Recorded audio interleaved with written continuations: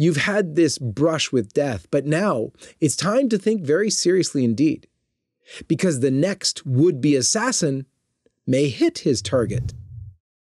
A total miracle that you're still alive.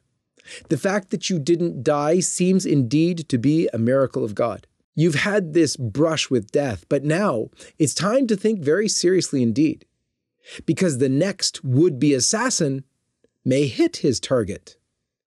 And if not him, then the one after that, and so on. But do you know what? Whatever the reason that you survived this assassination attempt, whether it was direct divine intervention or, even if God didn't move space and time, but just he did it in his providence, we can know one thing with certainty.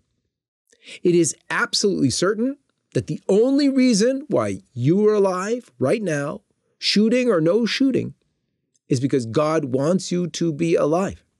This brush with death should bring something home to you.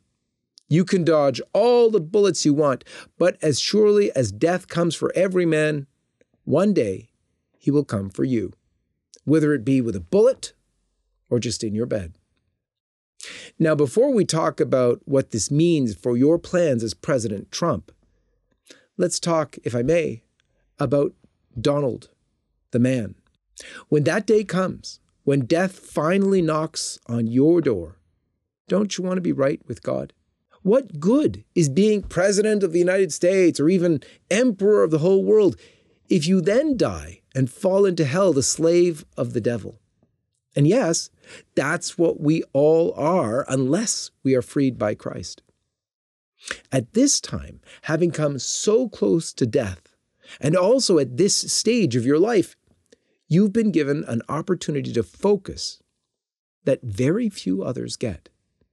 Now is the time for you to seek out the solution to the great problems of life, of sin, of man's fall from grace, our estrangement from God, and our redemption and sanctification by Jesus Christ, the only true God.